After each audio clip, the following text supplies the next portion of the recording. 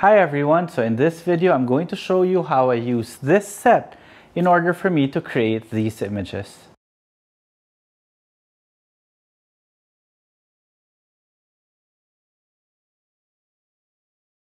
So hi everyone, this is Jiggie, a portrait and wedding photographer from the Philippines, and welcome to the channel.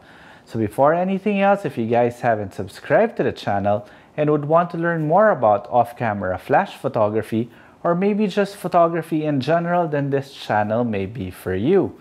So you might want to consider subscribing, and while you're at it, click that notification bell so that you get notified every time I upload a new video.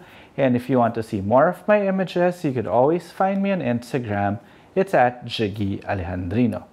So once again, welcome to my small home studio. So for you guys who are new to the channel, this is basically a very small shooting area. This is only about 2 meters by 3.5 meters. And we have like a sort of pseudo set, but basically this is a ballet bar that my daughter uses whenever she's using this space to actually practice her ballet. But this time we're going to use it as part of my shoot because my wife is also, or used to be, a ballerina. So what do we have here? We basically have a plain black backdrop. It's basically just Savage seamless paper that I cut to size so that it fits a small space. It's being held together using the Manfrotto Auto Pulse with just a background bar held by some super clamps there. Okay. Now the flash that I'll be using is my Sony f60RM, as you can see here. This is my Sony f60RM, and attached to it is the MagMod MagSphere.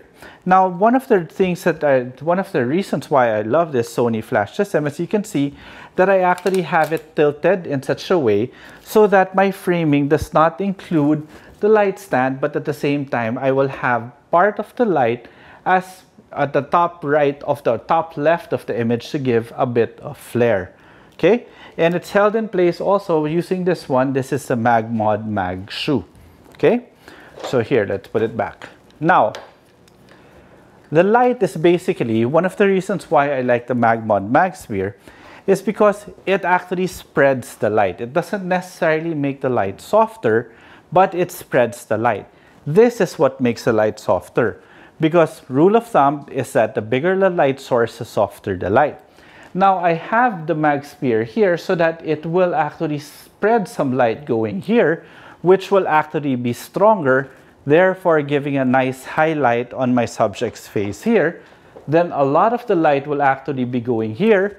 The moment it gets here, it will bounce back, and that will be the one that will give nice soft light on my subject's face. Okay, so with that out of the way, let's go on to my camera.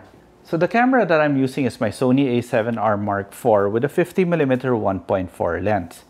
Now, the reason why I'm using the 50mm is because I am shooting a half-body portrait, and I believe the 50mm is the perfect focal length for that, given the space that I have.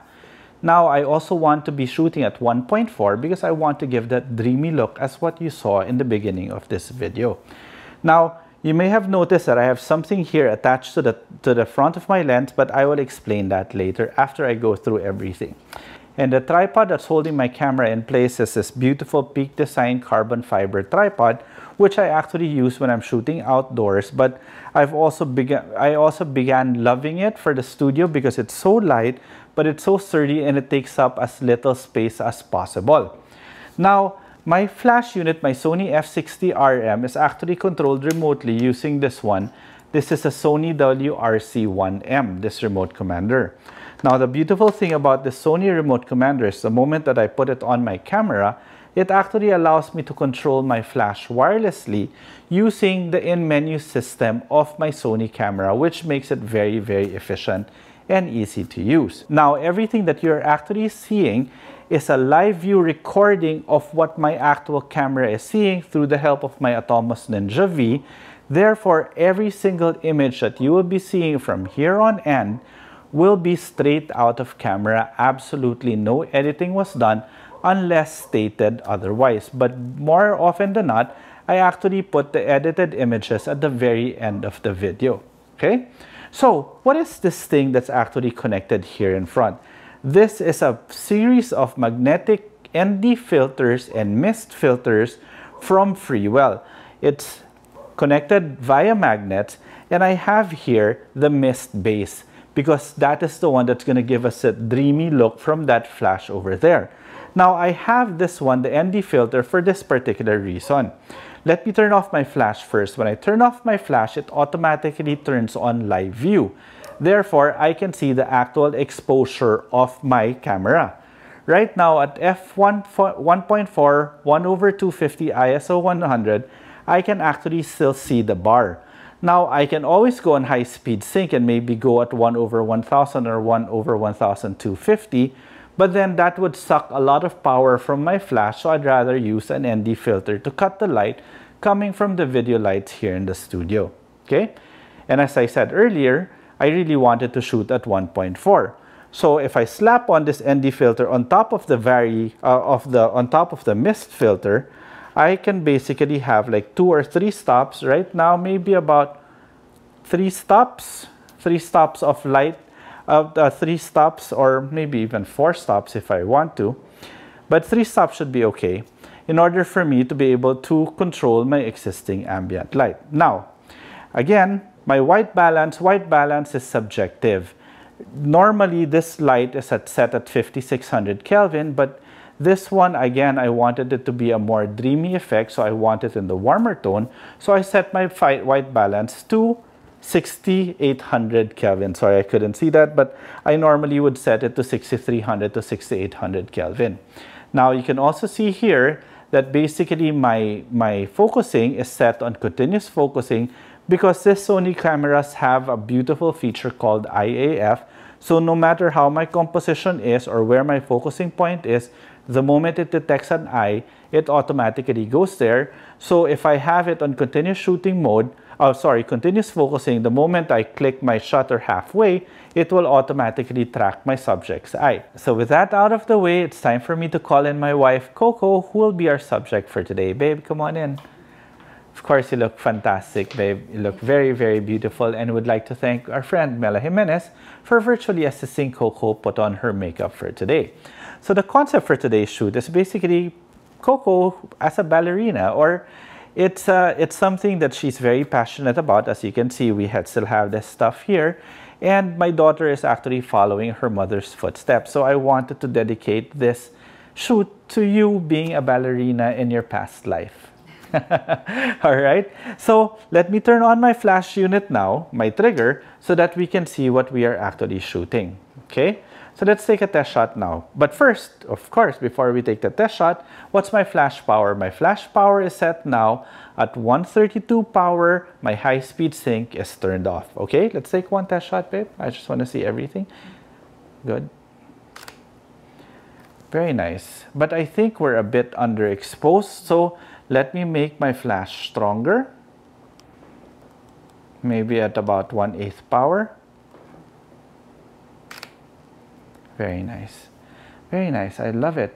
So you see the light that's actually coming from this modifier is actually hitting the side of her face, while we have a lot of spill light here that's directed towards the front of her face, giving that nice soft light. But I think I will twist this a little bit more so that we get more light coming from that direction. And I'll just take another test shot. Oh, there. I love that. That's beautiful. Okay. Now, white balance wise, 6800 Kelvin might be a bit too much, so I will bring it back down to 6300 Kelvin. Very nice. All right.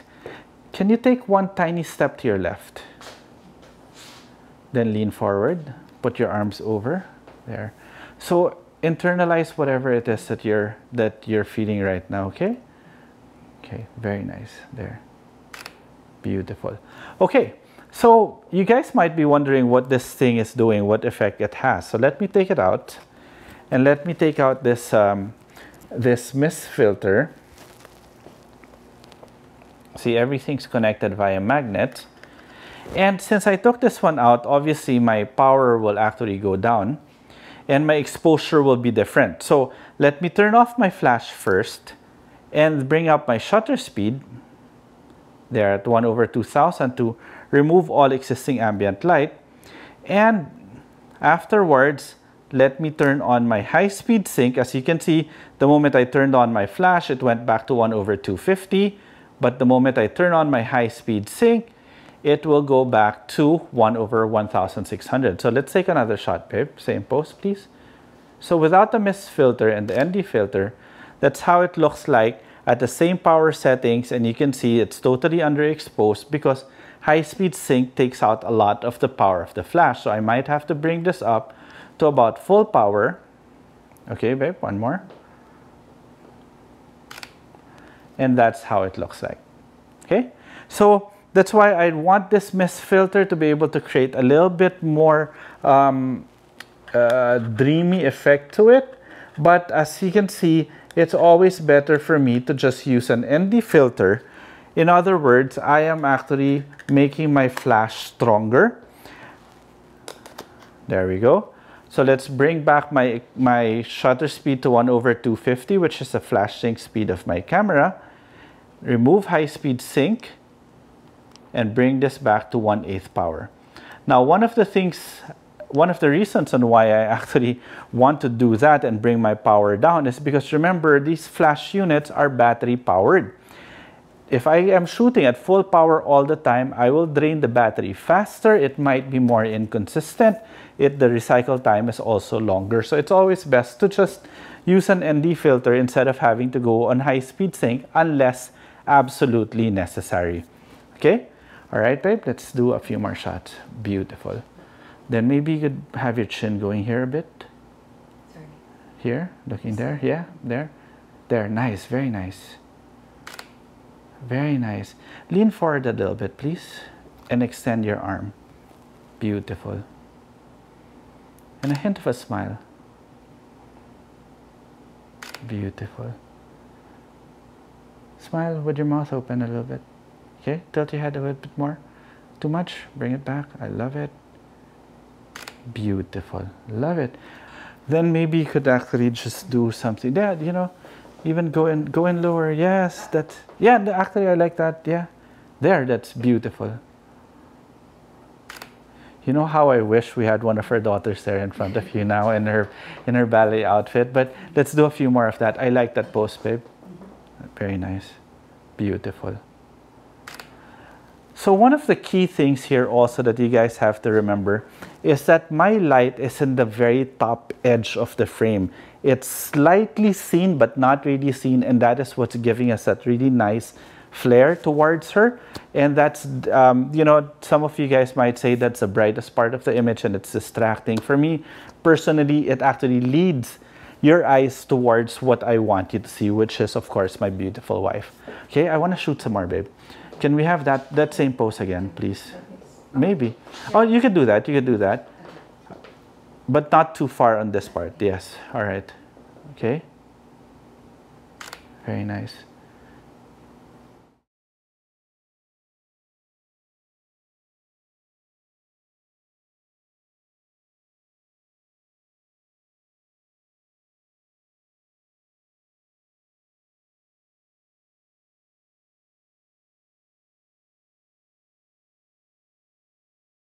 All right, so again, we were able to do this just by using one light. So basically what I did, baby, looked fantastic in all the images, really. It looked fantastic. So basically I just had my Sony f60 RM here, and I had the MagMod MagSphere to be able to spread the light.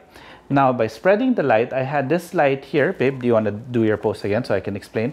So from here, the light's coming from here and it's hitting this side of her face, and it is stronger than the light that's actually bouncing off here. Plus, it is actually harsher, therefore giving a nice definition here. It's like a kicker light here, a highlight. The light that's coming from here is bouncing back, and since it is using this foam board, which is about 30 by 40 inches, it actually became a very big light source, therefore giving nice, beautiful, soft light on Coco. I had this light here at the very edge of my frame so that I would get a flare, and that flare is the one that's actually directing the eye towards my subject's beautiful face, right? So I hope you guys enjoyed this video, and if you did, please do consider subscribing to the channel. And while you're at it, click that notification bell so that you get notified every time I upload a new video.